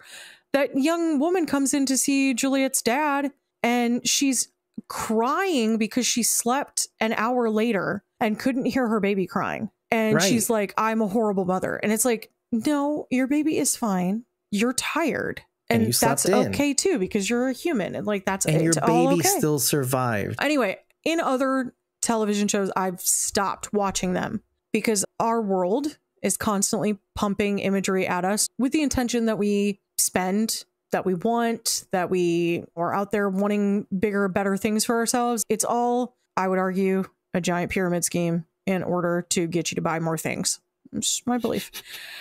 I told you I like conspiracy theories. They're all trying to lead you to a conclusion, right? Yes. So don't follow the people who leave you wanting. So I try to apply that to a lot of my life. I hate to say this, but a lot of the time when people become pregnant very suddenly and they're like, I didn't even try. As soon as those words are uttered out of your mouth, you're gone from my feed because I can't handle it. I'm allowed to choose that. And I shouldn't feel guilty about that. That was also something I struggled with for a long time. It's about feeling guilty. There's two ends of that spectrum. Yeah. One you're covering, the other one you still have to work on though.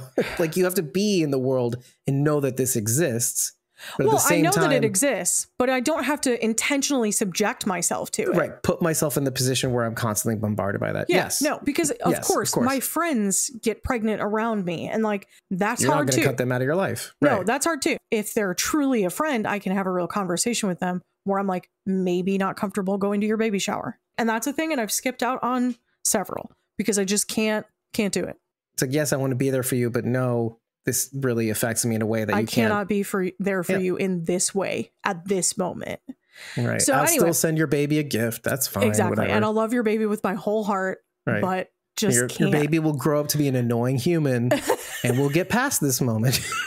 Just can't do it. You know what I mean? Just can't do it right now while it's still fresh out the oven. So when shows come on and there is stuff like this that I like really can relate to, sometimes I just shut it off and I say, you don't have to do this to yourself. So what made you keep it on in this scenario? I don't know, Dave. I cannot think back to that moment.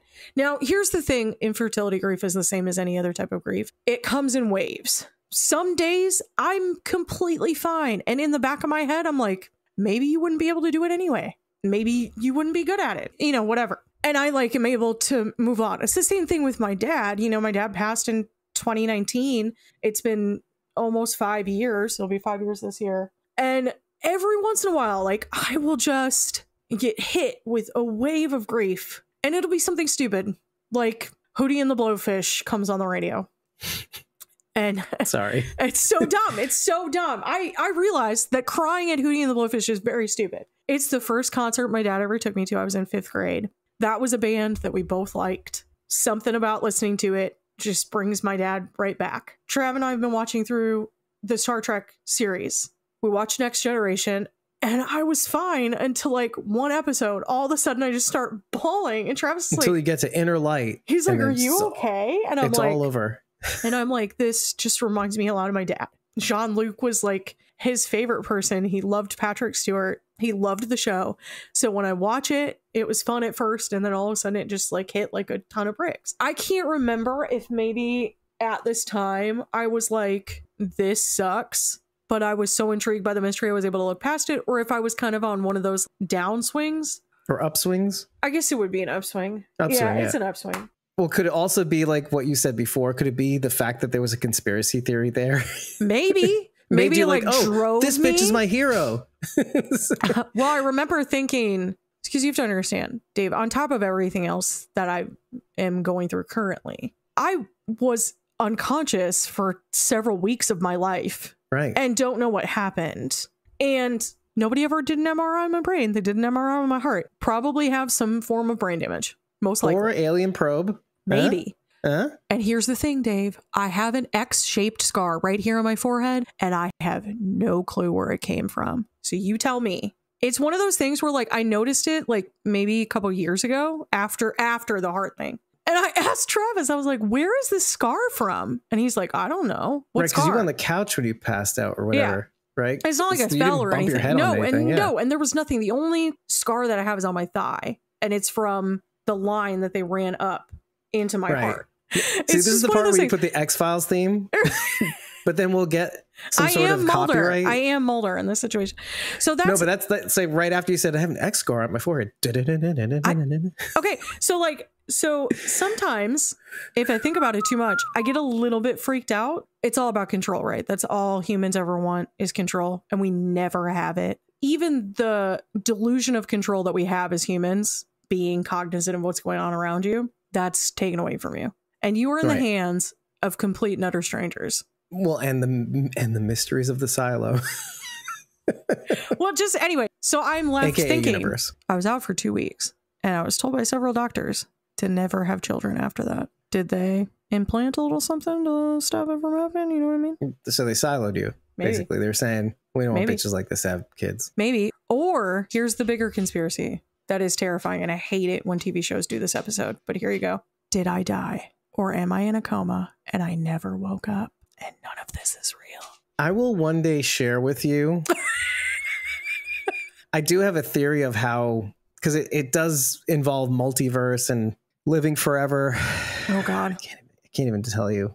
But that day is not today. This does cross my mind. Like maybe I'm actually dead and nothing that's happening right now is real. It's just the synapses in my brain firing. And this is coming from someone who believes in an afterlife. Stuff gets dark up here. But this, again, two competing evolutionary principles, knowing or having a tradition where an afterlife exists, because who doesn't want to live forever, quote unquote, or have this presence that you'll go on after you're dead. But then there's another competing principle where I want to actually live forever. So it's like not in the afterlife, in this life, because as much as you don't like this life, there's that thing inside you that says, come on, bitch, live. The drive. Yeah. I know. Yeah. Self-preservation in the real world. Yeah. Not in the fairy world. It's real. I don't know. Yeah. No, it is real. Even if you believe in an afterlife, that's still there. Yeah, that's exactly. That's all I'm saying is there are two competing principles that often work well together. Yeah. Extremely well. Yeah. But sometimes they don't. Anyway, I just think that storyline hits on a real nerve. Maybe that happened for other people. I just want other people to know you're not alone in that. And if that made you shut it off, I don't blame you. I'm still going to call them pansy asses. How dare you, Dave? I had the spirit of Sharon D. No, I don't believe that. It's audience, you're terrible all the time. No, I don't really believe that. There is a part of me that always thinks, this is not targeted at you, but when the audience feels like that something is too much for them, there is a part of me that feels like, come on, just get past it.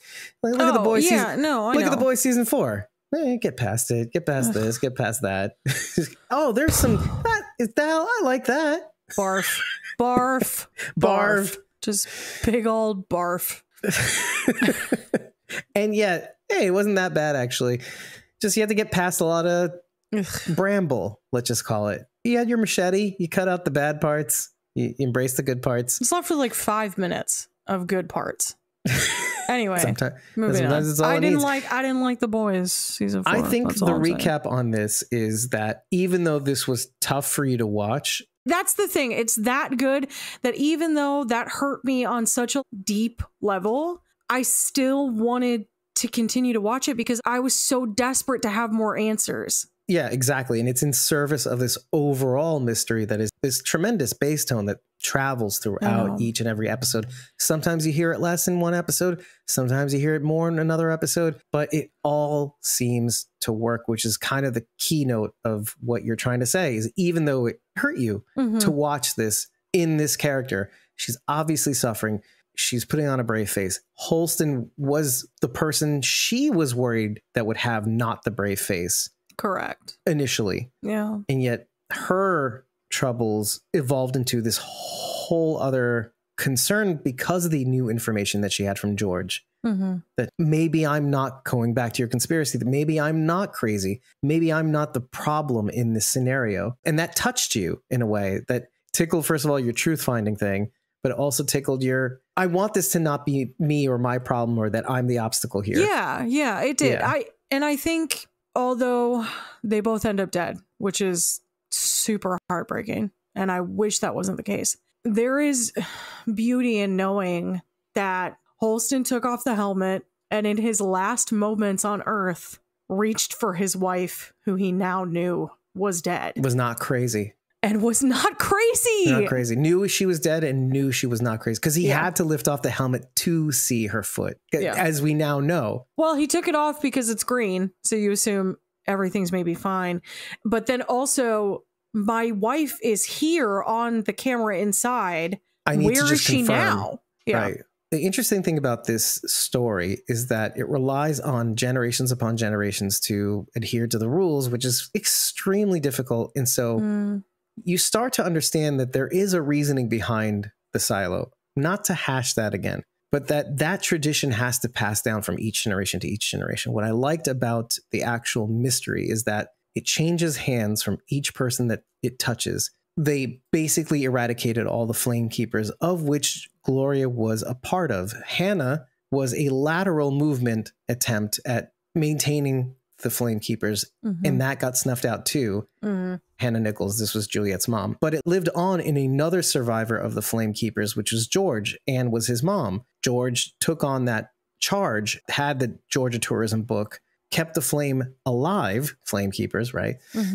And it touched Allison, touched Holston Becker, and then found its way back around to Juliet somehow. Yes. Hers isn't a search for the truth. It's honoring the people around her. I don't know that she really cared about finding the truth as much as she cared about George not dying for no reason and Holston telling her, you have to find the truth because essentially you're the only person left who can. But there's an irony to what all of this, and that's exactly what Bernard says. You weren't supposed to be born, probably for exactly the biological reasons why they don't want these people to have kids. And so the fact that she was around to be able to light that spark and keep the flame going again after it'd been snuffed out. And now has lit it in maybe hundreds of people because she refused to clean. I wouldn't say hundreds. I'd say the whole silo. They're going to have to really tamp some stuff down if they're going to try to keep it going. They're going to have to really increase whatever they're putting in the water again. Oh, God. Yeah, maybe. And so that is yet another thing that should not be overlooked as another question that's left over from the silo. Like, what happens to all the residents? Because one of the big questions we had was, where's Juliet going? There are silos next to each other. What is in the server room other than maybe servers? How long is her suit going to last? What did he do when he got there? The biggest question of all, because yes, you love your protagonists. Yes, you love the people you learn to care about. But let's just say the womb of this entire series is the safety of its residents in the silo. Yeah. And so if we're to be human beings for a moment and not just people watching a television show, that is a big thing. The fact that they saw this happen puts everything everybody ever followed diligently, and sometimes with fear, sometimes without not think, most times without not thinking, throws everybody into question. Listen, I'm inclined to say that I think the overwhelming majority, which is why your instinct was hundreds of people, the overwhelming majority will probably move on with their day. I think so. But it lit enough of a spark. I could see like Cheryl being one of the people looking for answers moving forward, or Cooper, because he was Juliet's shadow, and I'm sure he's going to be very impacted by her death. Maybe he doesn't have time for that now. I really want to see Lucas again. I don't know if it'll be like Juliet and we just won't see him right away, and it will heavily follow Billings for a while. Billings and Sims, I think, will really be the firm front of the show moving forward. See, Lucas, I'm not too convinced of, because there's a mechanism that's been deployed on him, and that is a tremendous amount of fear. Because it's one thing if you go down to the mines for 10 years. It's another if your mother does too, or has to go out and clean. So I would be inclined to think that we may see him and there may be something in the mines, but I don't think he's a player. There are many reasons why the people that we see and learn to care about on this show for a variety of reasons, or not even care about, but are invested in, have to not acknowledge what they saw on the screens and have to move on. And that's going to be the tension. Yeah. The people that we wouldn't expect, like your gut said, oh, Avi Nash has to be a big player in this series. I want him to be. I know. It's your bias, right? Because I know I'm feeling what you're feeling. I want Hank to be too. But that's because I really like Hank. I think he is, because he scooped Juliet out of the scavenger. Well, he at very least is going to be questioned by judicial.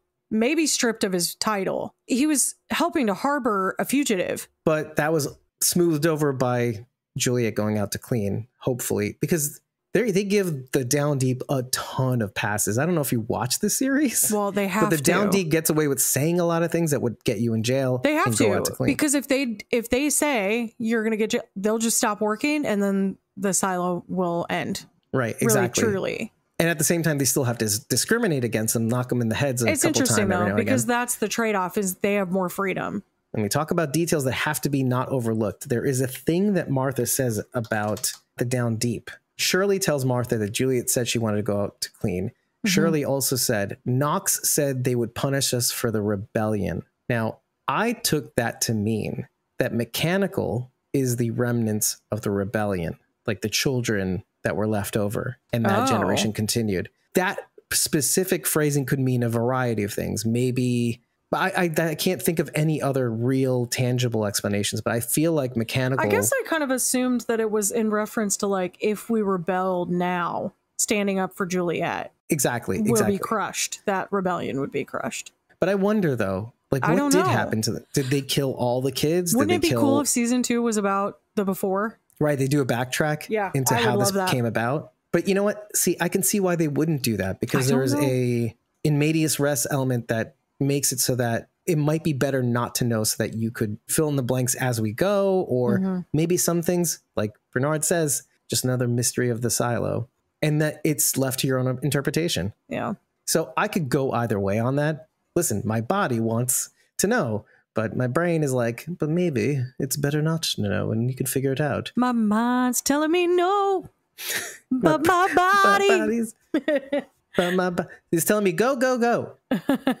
By the way, you take for granted that Juliet has never seen the Jane Carmody cleaning until the second to last episode, or third to last episode. I know. Or the end of the third to last episode. I know.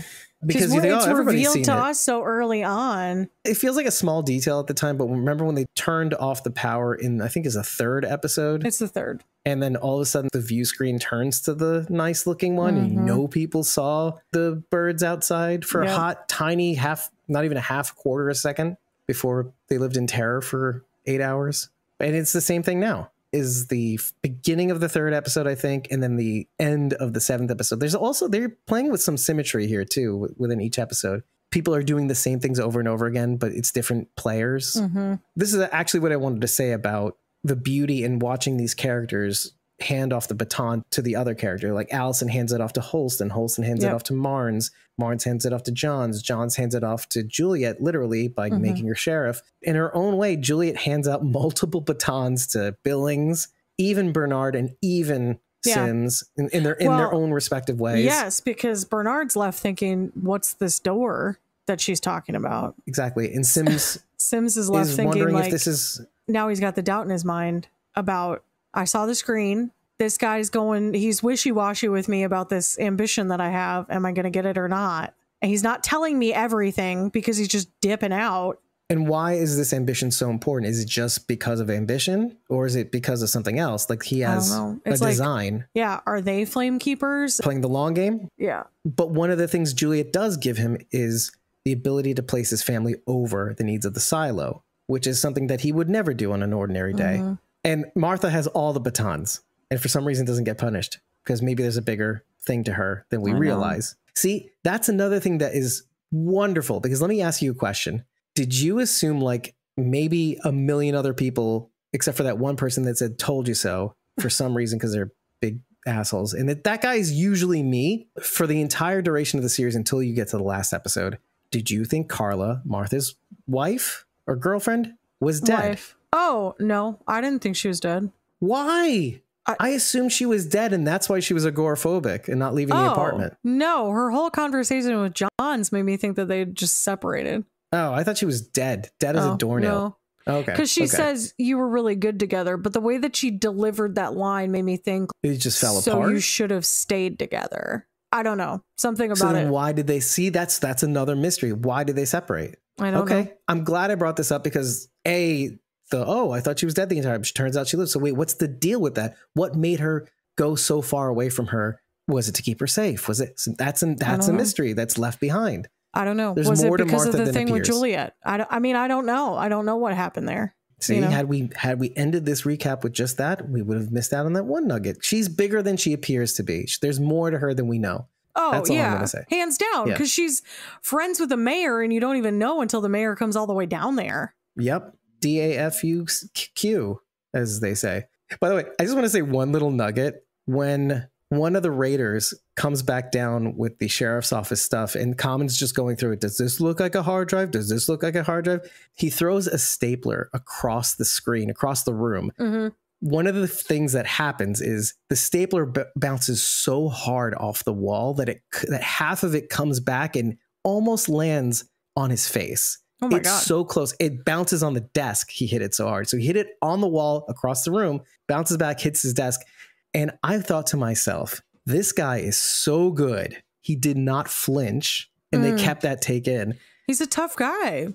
Which is just like a little tag on what you said about Common, how he plays anger really well. But especially in this series when he plays this charm so well. I think it could come from like an earnest place. He could tap into things that he's been through in life. I think it makes him a great actor. I think often when we find out more about the great actors in the world, there's more there emotionally. Like any artist, right? They usually have some sort of depth of tragedy or trauma in their lives to pull from, and that's why they create the beauty that they can. I hope that's true. Otherwise he's like, well, I just read this book and I learned to not flinch from a Buddhist monk. Let me just end on the reunification of Pete and Juliet's father. Again, first watch brain, keep that first watch brain on. Throughout this, you're meant to feel like Pete's a boob. He's one of those he might be one of the people who keeps the flame alive afterwards. In the future, right? Yeah, sure. Because she tries to tell him, I didn't ask to go out, because she didn't. Initially. And that is one of the cruelest things that I've ever seen play out, is the lie that they built to get her out of there. But she can't, at least when she's in the holding cell. She can't say exactly it because she's being watched. But I wonder if he'll think back on that and realize that she was trying to say, I didn't. I'm doing this for all of you, basically. Yeah. Well, and after seeing her go over that ridge, that again changes everything. It changes Pete, and it will probably tap into Common's anger just to see how that goes. But I did like that little bit about knowing that the cameras existed and were surveilling the whole time, and knowing that they were able to reconcile before, not just before she went to go. He in the midst of all the chaos, she said, "It's not your fault. I know the truth now. It wasn't you. I know it wasn't you." Yeah. Even though parallel. Okay. Because Allison thought she was crazy, probably at one point. It's me. It's got to be me. Pete, too, probably at some point thought it was him. And how could it be me? Was I careless? Did I do something wrong? No, I didn't do something wrong. And yet my daughter hates me and wants nothing to do with me. So far to go all the way down to the bottom floor to be as far away from me as possible. And to have that reconnection, that's something that I think everybody got a little bit out of, because One of my biggest nightmares was, I don't know if it still is, telling people that I didn't do something and having the world not believe me. It's the most frightening thing I could think of because that exists. It's in the most terrible of stories. The Boston witch hunts, not the Boston Tea Party. The Salem witch trials. The Salem witch hunts, thank you. I think about that a lot when you hear people like claiming that they didn't murder somebody or whatever, deny it to their very last breath. And I think, what if that's the truth and we're not seeing everything somehow? And what if that was me? Yeah. And so symmetry. I think lastly, I'll say, I don't think we're done seeing many of the characters that have long since passed. No, I think we may see many of them surprise us coming back. I'm hoping to see what you said before is possible backtracked into the rebellion and how that will play out. I would love that. For some reason, this reminded me of another show, and I can't remember what it was. You had the same thought I had. It was a show on Netflix, and it was canceled. The show is called Ascension, and essentially it's a simulation. These people are in a rocket ship, quote unquote. It's a generational journey across time. You have multiple generations living on this rocket ship, and there's a murder that happens that calls into question their existence. Is there like a beach area? Yes, in the rocket ship, yes. Yes, there's like sand and water, and they have to swim down to the bottom because there's like something is in the trap there. And it's the dead body. Like evidence. Yeah. Okay. I couldn't remember what it was, but I was like, I watched something. It was very 1950s. It was very like Fallout-ish. Like Fallout adjacent. Yeah. Okay. But Ascension. Inside rather than outside. Ascension. You're right. It was in 2014. It was a sci-fi series that made it to Netflix, I think. 1 year. Yeah. Yep. Yeah. Yep. And Trisha Helfer was in it. And I love her because she won 90s icon for modeling, but Battlestar Galactica, but also Battlestar Galactica. Yeah. I was going to mention that at the top of the show because it has a similar premise. It's a multi-generational, let's say dystopian, but it isn't dystopian. It's simulation. Well, it is, because aren't they looking for a new place to live because Earth was destroyed? But it's all a lie. You find out as you watch in Ascension that the world outside the ship has been moving on. And the person that murdered them was one of the engineers or whatever, IT or something, from the outside murdering somebody on the inside of the ship. From the inside of the ship, they see all the stars and their because it's all fake. It's all fake, and it's like in a missile silo or whatever, and it's like a studio. And what's real interesting about that is that you have the perspective from both sides. Yes. Too. And they're shutting down the program. And what do you do with all these people? They can't bring them out because they wouldn't be able to assimilate. Well, yeah. And how do you tell generations upon generations of people? Because this program went on for decades upon decades. Yeah. Anyway, watch Ascension. It's really fascinating. I'm really sad that it didn't go beyond first season. Truly. Maybe this will bring it back. No, it's 10 years later, by the way. It's 2014 is when this came out. So. This podcast alone will bring it back. Yeah, exactly. Bring back Ascension in our Silo recap. Okay. All right, folks. I think there's only so much you can do in a recap episode. I think we asked some of the big questions that were left off from the first season. We've added enough flavor of the thing you already watched. So it's really hard to do recaps for us. We like to dig deeper. However, we weren't there when these episodes came out week to week. And you watched the series, you got something out of it too. So tell us what you got out of it. What was the part that you liked the most? What are the things that you liked so much about this series? What tickled you that we didn't mention? Or you can tag on to what we have mentioned. Just tell us anything, either in the YouTube comments or at ratethispodcast.com/squawkingdead. And if you really want to tickle our fancy, you can head on over to our Ko-fi and Patreon pages and just follow us for free so that you can join us in our upcoming recording sessions discussing the second season week by week. Following us is free. Attending the recording sessions is free.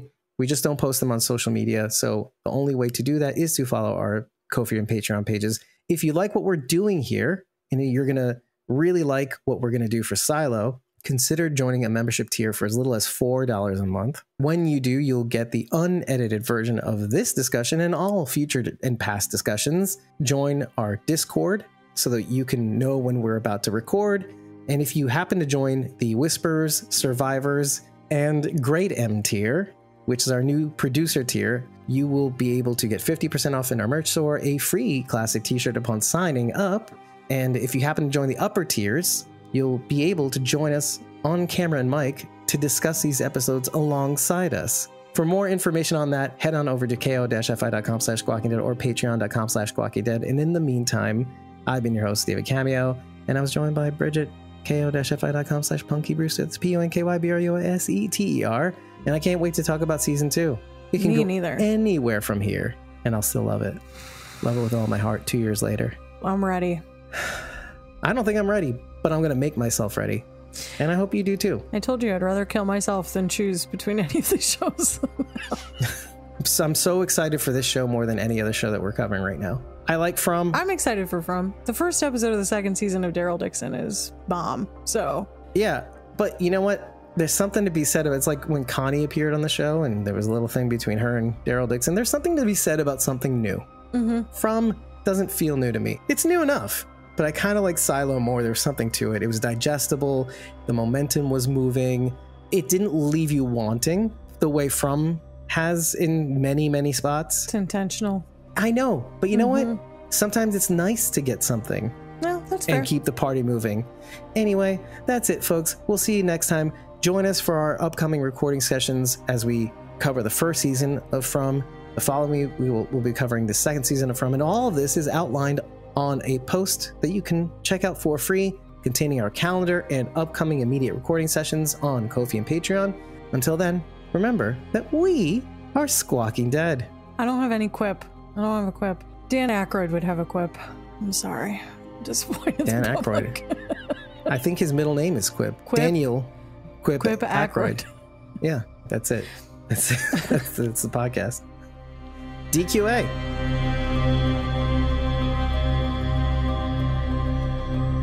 Thank you so much for listening to our first foray into discussing Apple TV's Silo, where we recapped the first season. I'm hoping you enjoyed it as much as Bridget and I did. And now we've reached the point where we give a shout out to our upper tier members, our Great M and Whispers tier members. Starting with the Great M tier, we have at RealRyanGM on both X and Instagram. Moving on to the Whispers tier members, we've got Aiden Atkin, who you can reach at ko-fi.com/Aiden Atkin, at Kim.Rowley, the number 1, at Sandy.D.Morrison, and at Lois.Martin.54 on Facebook. And on Instagram, we've got at Judith.Morton. We're waiting with bated breath for season 2 of Silo, where we'll be breaking the episodes week by week alongside you as you watch, trying to make our predictions, enjoying the mystery, revealing it slowly. Check out both our Ko-fi and Patreon pages for our upcoming recording schedules, where we're going to be recapping From season 1 one week, From season 2 the next week, and jumping right into the first episode of season 3. And the week after that, The Walking Dead Daryl Dixon's second season, The Book of Carol, its season premiere. In any case, take care, everybody. We've got a busy season ahead. Hang on. It's going to be a bumpy ride, but we'll get through it and we'll enjoy it all along the way. And in the meantime, remember again that we are Squawking Dead.